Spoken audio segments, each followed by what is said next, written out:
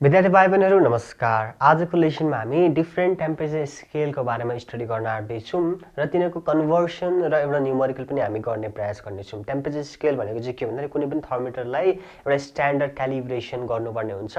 Different types of स्केल्सहरु use भएको छ, different साइन्टिस्टहरुले बनाएको डिफरेन्ट टाइममा बनेका स्केल्सहरु युज गरिन्छ।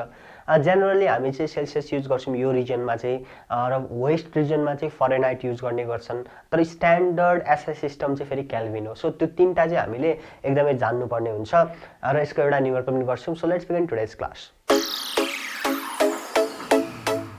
सो टेम्परेचर स्केल्स भने डिफरेन्ट स्केल्स छन्, हामी डिफरेन्ट रिजनमा डिफरेन्ट युज गर्छौं। एसआई स्केल, एसआई सिस्टमको स्केल चाहिँ केल्भिन हो। हामी जनरली सेन्टिग्रेड अथवा सेल्सियस युज गर्छौं र वेस्टर्न रिजनमा फरेनहाइट युज गर्ने गर्छन्। यो तीनटा बीचको रिलेसन जान्न एकदमै इम्पोर्टेन्ट छ र त्यसको क्यालिब्रेसन कसरी हुन्छ भन्ने कुरा पनि जान्न एकदमै इम्पोर्टेन्ट छ।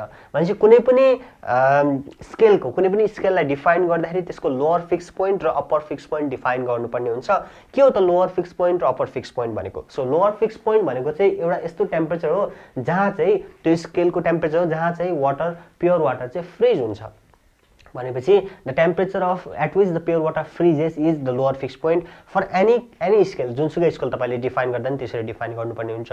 जस्तै सेल्सियसको लागि लोअर फिक्स पोइन्ट 0 हुन्छ, किनभने सेल्सियसमा 0 डिग्री सेल्सियसमा चाहिँ वाटर फ्रिज हुन्छ। त्यस्तै अप्पर फिक्स पोइन्ट भनेको चाहिँ के हो? The temperature at which the pure water boils. कुनै पनि प्योर वाटर चाहिँ कुनै एउटा स्पेसिफिक पोइन्टमा बोइल हुन्छ नि, त्यो पोइन्ट चाहिँ upper fix point for a specific scale हुन्छ।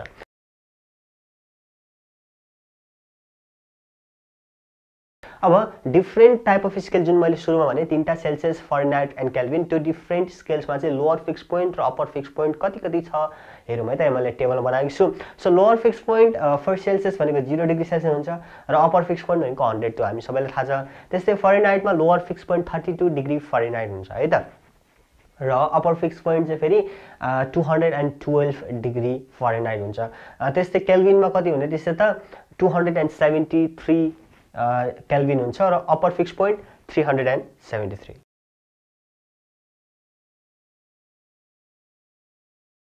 So different स्केलमा different टेम्परेचरमा upper and lower fix point हुन्छ र तिनीहरूको डिभिजन पनि त्यही अनुसार डिफाइन गर्ने गरिन्छ। र यो डिफरेन्ट स्केल्सको रिलेसन चाहिँ के हो त? एकअर्कामा कसरी रिलेटेड छ भनेर एउटा मैले यहाँनिर सानो एउटा रिलेसन भनेर लेखेको छु। यहाँ के लेखेको छु भन्दाखेरि कुनै पनि स्केलको temperature minus lower fix point divided by upper fix point minus lower fix point. त्यो गरेर चाहिँ हामीले कुनै पनि स्केलको जुन रिलेसन छ त्यो निकाल्न सक्छौँ।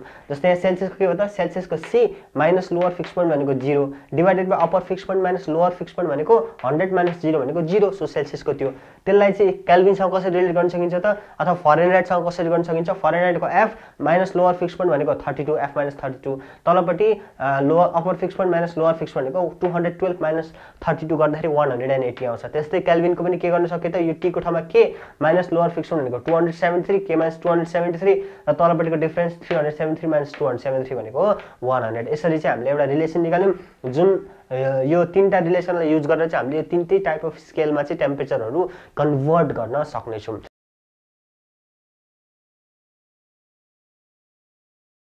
र मैले एउटा क्वेसन लेखेको छु, एकदमै इम्पोर्टेन्ट क्वेसन, धेरैचोटि सोधिएको छ। इभन 11 मा पनि यो सोध्ने गरिन्छ, 8 मा पनि सोधेको क्वेसन्सहरू हो।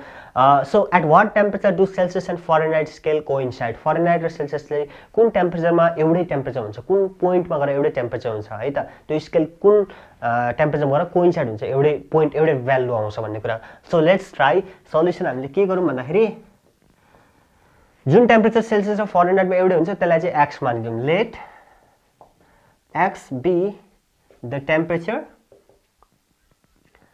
at which they coincide. So Celsius र फरेनहाइटको रिलेसन यहाँबाट हामी लेखौँ। सेल्सियस र फरेनहाइटको रिलेसन के छ त? C minus 0 divided by 100 is equals to F minus 32 divided by 180। So C and F दुवैको भ्यालु हाम्रो के छ त? C एन्ड F दुवैको भ्यालु हामीले x मानेको छौँ। सो लेट्स पुट x भनेपछि x by 100 equals to x minus 32 divided by 180। यो 0 यो 0 चैट, यो 5 यो 9, 2 5 जा 10, 2 9 जा 18। अब यसलाई अझै मिलाउँ त के हुनेछ? यो यता आउँदाखेरि 9x इक्वल्स टु यता जाँदाखेरि 5x माइनस, अब कतिपय विद्यार्थीले चाहिँ 5 ले 32 लाई मल्टिप्लाई गर्न बिर्सिन्छन् है, त्यो नगर्नु। 5 into 32 आई थिंक 5 3 15 160। सो अब अझै यसलाई मिलाऊँ, यसलाई यता ल्याऊँ।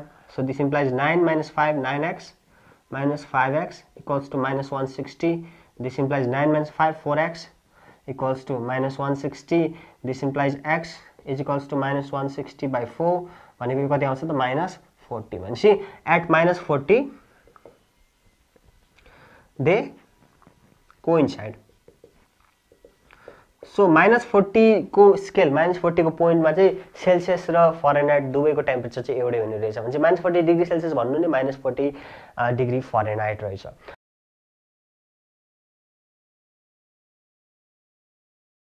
त्यस्तै केल्भिन र सेल्सियस कहाँ गएर कोइन्साइड हुन्छ त केल्भिन र सेल्सियस.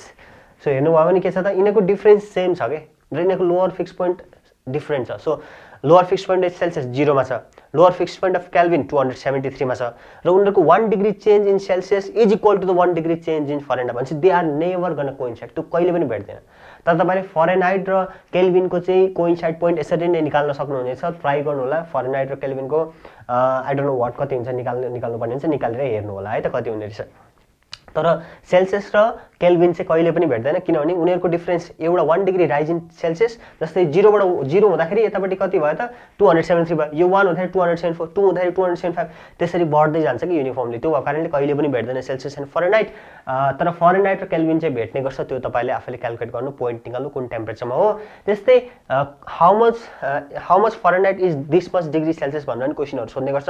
त्यो पनि यही फर्मुला युज गरेर हामीले क्याल्कुलेट गर्न सक्छौं. त्यो आफैले एकचोटी ट्राई गर्नु होला एकदमै इजी छ है त. So what do you think about today's class. यो फरेनहाइट एन्ड सेल्सियस टेम्परेचर स्केल्सको बारेमा आज हामीले स्टडी गर्यौं. के लाग्यो तपाईलाई तल गएर कमेन्ट गर्नु होला. If you want to include some questions regarding this हाम्रो क्र्याश कोर्सको लेसन बन्दैछ तल गएर क्वेशन राख्नु होला. I try to include that question in क्र्याश course. क्र्याश कोर्समा हामी एक्जामको point of भ्यूमा जानेछौं.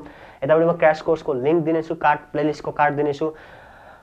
So what do you think about today's video गएर हामीले कमेन्ट. नेक्स्ट लेसनमा गएर हामीले different types of thermometer पढ्नेछौं. Stay home, stay safe, and see you in next video. Goodbye.